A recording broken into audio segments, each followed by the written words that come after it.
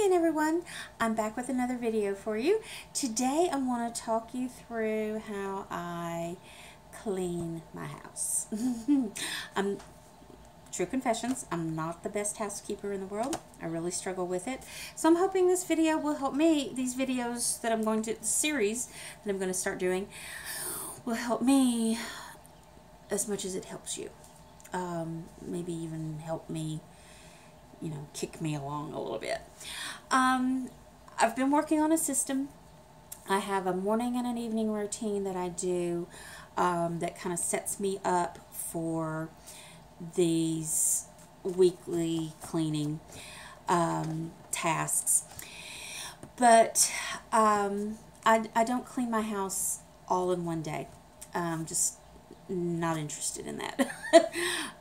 Those of you who do that, I admire you. I just don't have the gumption. I just really don't. So what I like to do is break it down and do something every day. So on Mondays, I start with my living room. It's usually a pretty easy room to do because it's a small room, and I try to keep it picked up anyway because it's the first room you see when you come in my house. So I want to have it, at least decent. There are times that it's not. In fact, I'm going to show you a clip of what it looks like this morning. Looked like this morning. I have already done some picking up. So the first step that I will do is pick up everything, tidy everything, get everything ready for cleaning. When I'm working on that, I don't want to mess around with organizing things and folding blankets and putting things away, that sort of stuff. I want to just get in there and get it clean and get done. So I break down the cleaning into 3 different categories, I guess you would say. Things that I do every week, things that I do on a rotation, which usually is about once a month, and then deep cleaning, which is something that I might do just depending on which task it is, anywhere from 2 to 6 times a year, 2 to 4 times. Just depends on if it needs it, if something needs to be done with that. So on Mondays, I start with my living room and the hallway. The hallway just leads back to the boys' rooms and their bathroom. Our coats are in there. There's a coat rack on the wall, and that's really all that's in there. So I include that in the living room. So every week I will start by cleaning the glass, dusting the wood furniture and the electronics and the ceiling fan and the blinds, cleaning the upholstered furniture, the couches, the chair, and that might be either sweeping them off with my little handheld broom or vacuuming, whichever they need. Right now I'm going to vacuum today because Teddy's really shedding a lot, so there's dog hair everywhere, so I really need to vacuum it. Sweeping the floors or vacuuming the floors. A lot of times I find it much easier to just vacuum the hardwood. And cleaning the pet bedding, vacuuming that, deodorizing that. Sometimes I'll wash it. I usually wash it about once a month whenever I give Bet a bath. We don't really give Teddy a bath. He's not really a dog that smells bad. He does shed, but he doesn't smell bad. And there's Bet. She's saying, "Hey, I don't smell bad." Yeah, she does. She sticks her whole head in the food, so she smells. And then after sweeping or vacuuming, I'll mop the floor. And then I'm done with my every week stuff. Then after I finish those things, I will choose one of these 4 things to do. Today I'm actually going to move out the couches and clean in behind them. Then the next week I will take down the globes from the ceiling fan and wash those and clean all the knickknacks. Now I'll dust the knickknacks with my little handy dandy duster here as I go through cleaning the glass. I dust my picture frames usually. If they need Windexing, then I'll do that. I just did that last week. I always clean the glass on the front door with Windex or some sort of window cleaner, because we have nose prints and fingerprints and things like that on it. But typically I will just dust the knickknacks, but then there are times that you need to actually clean them, so I'll do that. And I don't have a lot of knickknacks, but they need cleaning.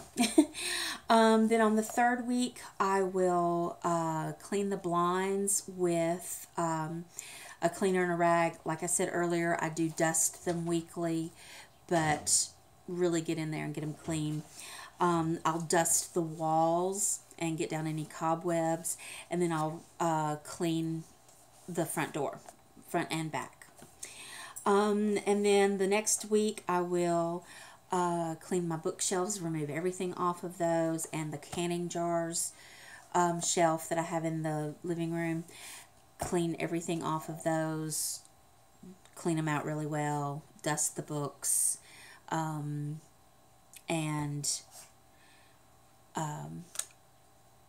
replace them. If I need to cull any books, I'll do that then. Then my deep cleaning, just as these things need to be done, is when I'll do them. We have a collectibles shelf or collectibles cabinet that has some special items from grandparents and parents. And that's behind glass. In fact, you can see it kind of right there, right here, right there. Gosh, that looks huge, like a giant's finger.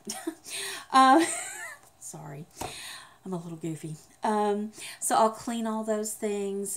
We have some things on top that need to be cleaned, and I'll do that. Then inventory the canning, the home canned foods. Typically I'll only do that if I'm trying to decide what to plant in the spring, or anything in the summertime. If I need to know, like, how many jars of tomatoes do I have, how many jars of pickles, that kind of stuff. So I'll know what I need to concentrate on when I'm doing my canning. Then another time I'll wash the curtains, wash the walls, switch out the curtains if I want to put different decor up, and then deep cleaning the upholstery, depending on how the manufacturers recommend cleaning that. In the hallway, every week I will sweep and mop and just dust the air vent. That's where our register return is, so I'll dust that. Monthly I'll replace the air filters in that. And then as needed, I will take down the light fixture globe and wash that, and go through the coat rack that I said is hanging up in there, and wash the walls. A lot of times I will dust the walls if they need it, kind of as on a rotation type task, but I like to give the walls a good cleaning 2 or 3 times a year. So that is how I take care of my living room. I'm not going to show you the hallway stuff today because I've already done that. So I don't need to do that. So I'm going to show you how I start cleaning the living room, and I'll speed through that so you don't have to watch a whole bunch of that. And thank you so much, and I'll be back at the end.